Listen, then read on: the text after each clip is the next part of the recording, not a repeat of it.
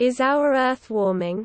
Compared to the past 250 million years, the Earth is currently enduring a relative cold spell, possibly about 4 degrees Celsius below average.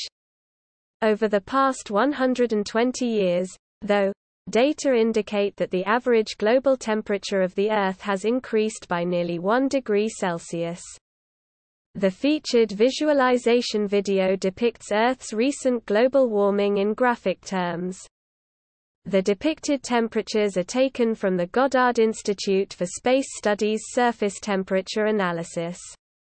Already noticeable by many, Earth's recent warming trend is causing sea levels to rise, precipitation patterns to change, and pole ice to melt.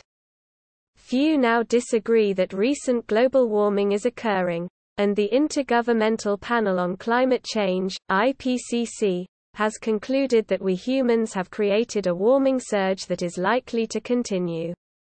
A continuation could impact many local agricultures and even the global economy. Although there seems to be no simple solutions, geoengineering projects that might help include artificial cloud creation to reduce the amount of sunlight heating the Earth's surface.